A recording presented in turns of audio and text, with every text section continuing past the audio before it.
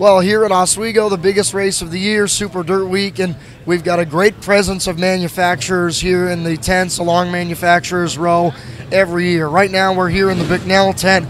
Troy Ortillo and DKM race cars are all represented here as well.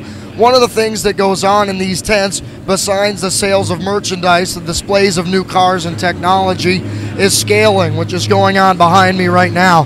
This is the process of literally setting up the race car, dialing in the percentages, dialing in the numbers, the ride heights of the chassis corners, all kinds of the technical stuff going on here inside the Bicknell tent. This is Anthony Parego's car right over here, the Superior remodeling entry for the Ant-Man.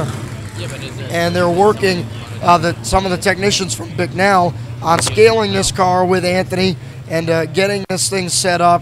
Ryan Susi with Bicknell is over there working on it. Just said, we're setting up a winning race car over here. So lots of work going on. Everyone is very busy. Bicknell's got the 2-scale stand set up, and it's a busy, busy Manufacturers Row here at Oswego.